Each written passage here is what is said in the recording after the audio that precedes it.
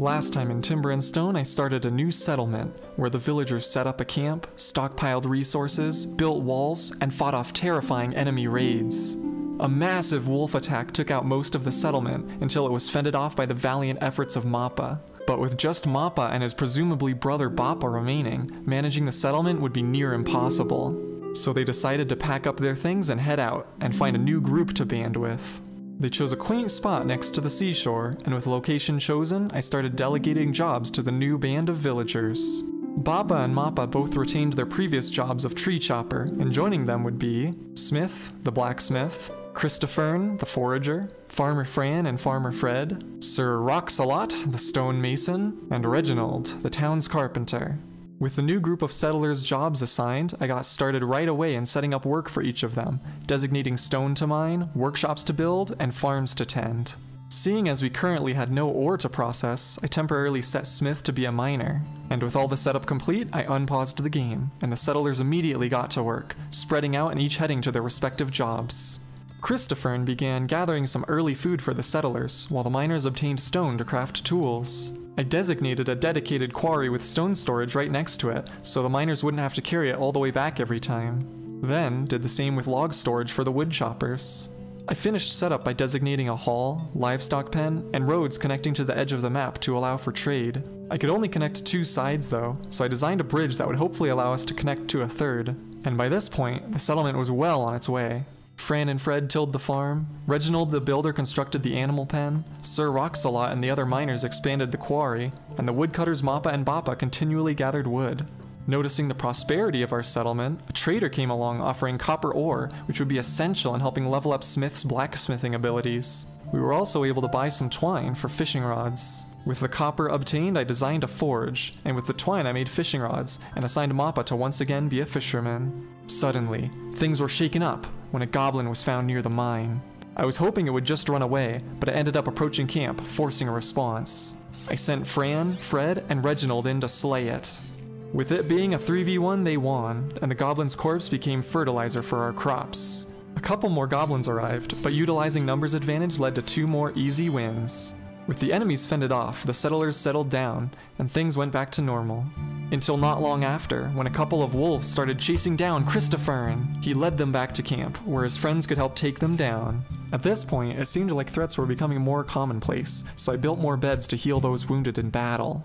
In addition, I started laying out the design for a moat and a wall, so we would have a more defensible settlement.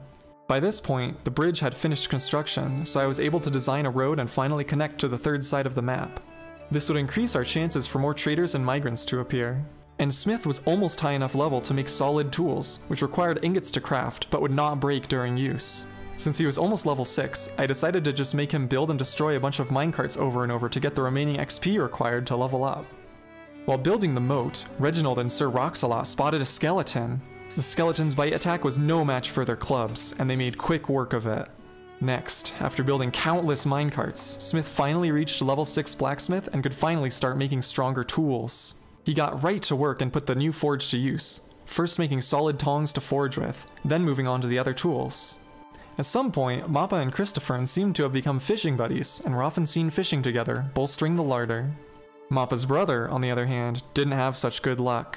As he was chopping trees, a few goblins appeared from out of the woods. They chased him all the way back to camp, where the settlers joined together to fight them off. A melee ensued, but the settlers' numbers advantage and superior weaponry led to victory with no casualties.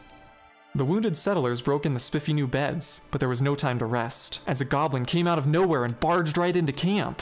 This goblin must have been an animal rights activist, since despite facing overwhelming odds, it broke the door to the animal pen, freeing all the animals. Reginald fixed the gate, then became a herder to return all the animals. The settlers then got back to work, and watched from a distance as a skeleton and a goblin fought each other while swimming. That was weird.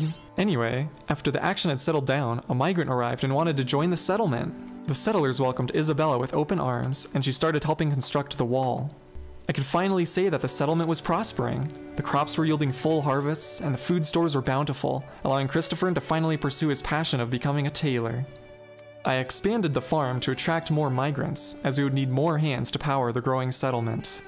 Noticing our budding prosperity, a trader came to exchange more copper ore, which was needed for tools and weapons. But more prosperity meant a greater risk of enemy raids, so I ordered the miners to break the roads to fill the moat with water. And not a moment too soon, as a pack of wolves appeared right after. The settlers, protected by the cloth armor sewn by Christopherne, could overpower the wolves. Once the pack thins, the wolves usually scatter, making it easy to clean up the stragglers. After the attack, the miners dug out the other road, allowing water to flow into the moat from the other side. I rebuilt the road so we could once again have traders. Ideally, we could put a door at all the entrances later. There was no break from the action though, as while Christopherne was out gathering, another pack of wolves chased after him. The villagers came out to help him, and they claimed victory. Hopefully this would send a message to the wolves to stop messing with us. But there was truly no rest for this group of villagers, as when Christopherne was out foraging, he spotted a group of skeletons with a necromancer in the middle controlling them. This enemy has the terrifying ability to shoot fireballs and light trees ablaze. The skeleton horde entered through an unfinished wall segment, and a vicious battle ensued. Nearly all the villagers joined together for the fight. First, they took out the vanguard group of skeletons, then tore through the main forces. While this was happening, Mappa, who had been converted to an infantry, snuck around the outskirts of the battle and approached the necromancer. But while he was doing this, in the chaos of battle, Reginald fell to one of the skeletons. The remaining army, enraged by the loss of their comrade, launched a flurry of attacks to defeat the remaining skeletons. All that was left now was the necromancer, and it was up to Mappa to defeat it. He landed one final blow, and the monster disappeared into a cloud of smoke. The battle was won, but the consequences were dire. In addition to losing their friend Reginald, the settlement lost access to their only high-level carpenter. Noticing the threat level of enemies has been rising, I started training up Isabella as an infantry. Which was the right decision, as a group of skeletons started approaching the base. Behind them, a necromancer appeared. Turns out it was behind the attack. The moat didn't prove very effective, as it turned out the skeletons could just swim around it. The settlers dealt with one of the skeletons, then crossed over the moat to fight the rest of them. With the skeletons mostly dealt with, the group rushed to the necromancer. Fred the farmer dealt the killing blow, eradicating the threat. With the threat of enemies gone, the settlement went back to normal. The wounded settlers slept to recover HP, and the miners finished the moat. Seeing as enemies could swim through the moat, I built a wall on the coastline to funnel them through the entrances. Which is exactly what happened when a group of goblins rushed through the main entrance.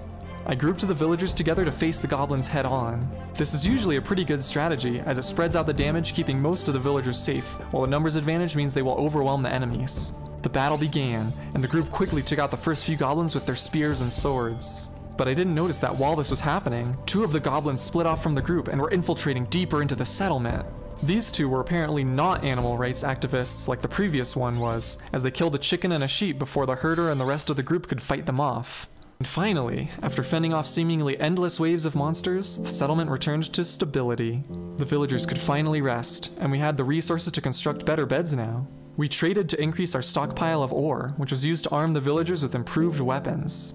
Then placed doors at the entrances to protect against enemy attacks. The miners worked through day and night, and I expanded the mine to increase our ore stores. Mappa took a liking to the new door, and was often seen fishing from atop the wall segments near it. I trained Bappa and the other villagers as infantry to help better defend the village from invaders. Before long, the wall was nearly complete, and the village was booming. I got a notification that a skeleton had died to an unknown killer, and when I zoomed over, I saw a dead skeleton and a bunch of dead spiders on the corner of the map. Creepy.